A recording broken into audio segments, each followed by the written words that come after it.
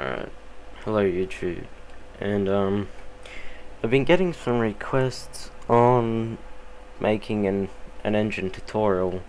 I've never really gotten around to doing it, but one of my friends told me that they might be quitting garrysmod because they can't make a decent engine. So I just thought I'd hop on today and give you just a tutorial on how to make an engine. So first you're going to want to spawn one of these 1x1 blocks.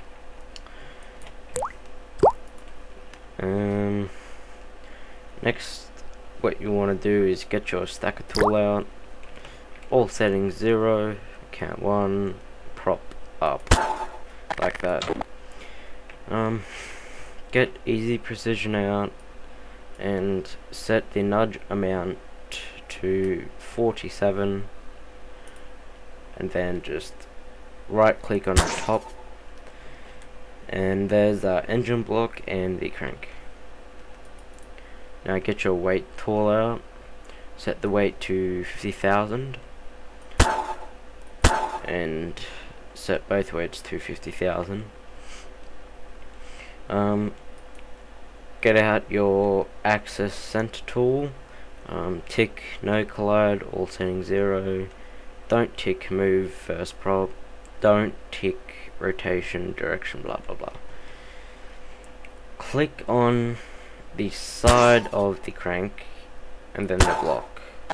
So now that's able to spin. Alright, get your easy precision rotate targeted prop.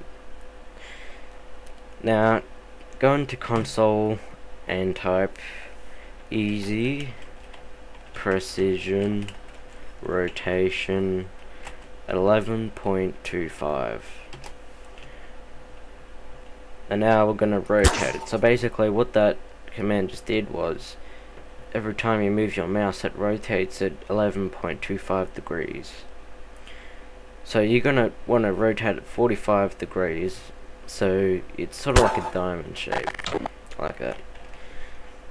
Now you want to go and spawn, let's see, 4 little thrusters with a multiplier of, let's just say, 1. Yeah, get your weight tool out, set more to 50,000. Get your easy precision slider out, move target and rotate target are ticked, and slider 1 to the top of the block, set your nudge amount to 90 and just right click the top of the piston and it will go down like that. Now get your rope tool out and rope the top of the piston to the bottom of the crank, just like that.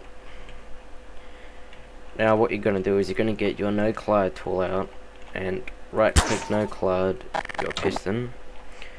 Now you will unfreeze the piston, get your easy precision rotate out and rotate the crank 45 degrees clockwise, just like that.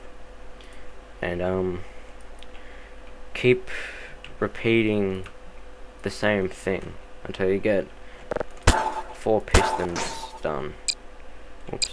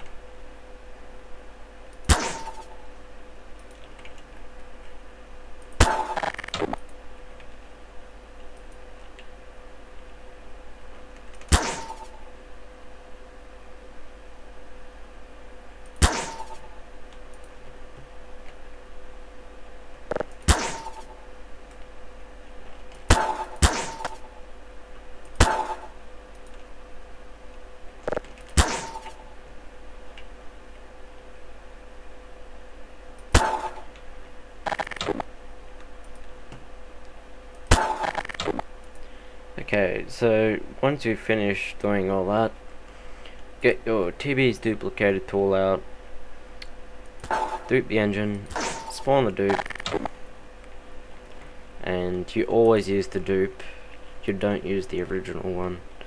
Set weight to 50.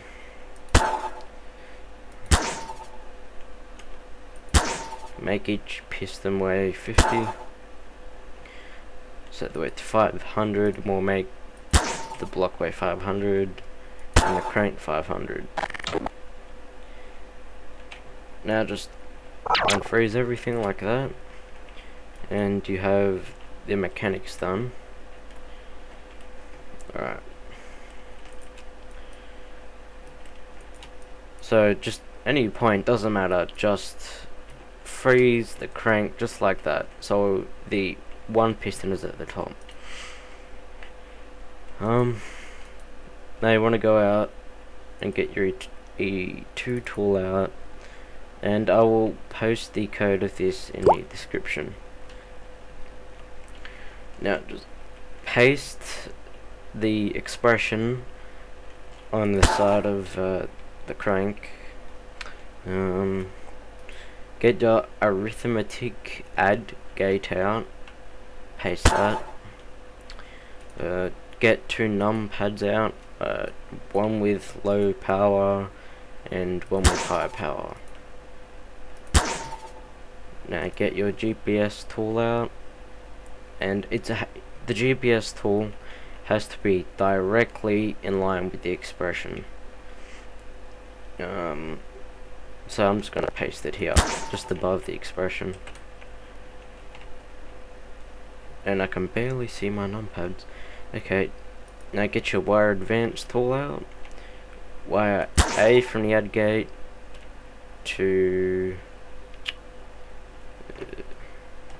oh, that's a fail. I'll just have to respawn my inputs here. Wire A from your add gate to one numpad and B to the other. So basically when you press one numpad, it's that value, and when you press the other one at the same time, it increases that value. Just like that. Alright, now what you want to do, get your wire tool out, wire throttle to the add gate, wire GPS vector to the GPS vector. Now wire the A of the top piston to H1 on the E2. Just rotate it clockwise, and then wire A of the piston to H2. Rotate it again, and wire A to H3. Rotate it again, and wire A to H4. And ta-da! You have a working engine. Now that's it's not very high power, obviously. Instead of using numpads, because this expression is very strange, it doesn't like high numpad inputs. So if you want really high power, just set your force multiplier to 10 and force maximum to 10,000. And just update it. Oh, whoops. Like that. And you will have a pretty extremely powerful engine. Oh. And to stop that crazy spaz of the E2 gate, center axis, click on the face of the E2. Oops. Click on the face of the E2, then the engine block. And then, yes, it shouldn't move like that. And that, my people, is how you make a quick, easy, powerful little light engine.